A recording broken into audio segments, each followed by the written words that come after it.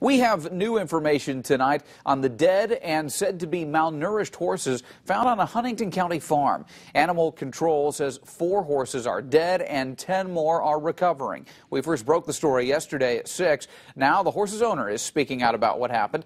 News Channel 15's Adam Widener spoke exclusively with him today. So, Adam, what did he have to say? Well, his name is Shannon Cobbs. His family owns Grandview Clydesdales. I'm told their horses are known across the country. Cobbs says the dead horses are unfortunately a result of the rough winter, not neglect. Huntington Animal Control started investigating after an anonymous tip. Crews discovered 10 Clydesdales roaming in a field during Tuesday's snowstorm. The officer says they found 3 others dead and had to euthanize a young one. Cobbs, on the other hand, says 3 horses died, not 4, and says calling the surviving horses malnourished is one person's opinion. Cobbs showed us one of the Clydesdales he says was found in the field. While he says a hired hand was looking after them, I asked Cobbs why they were left out in the cold.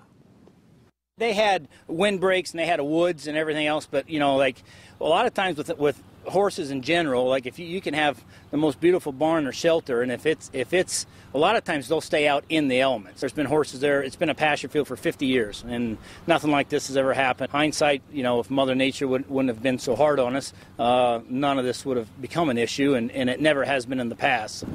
Cobbs says the horses that died were all about a year old.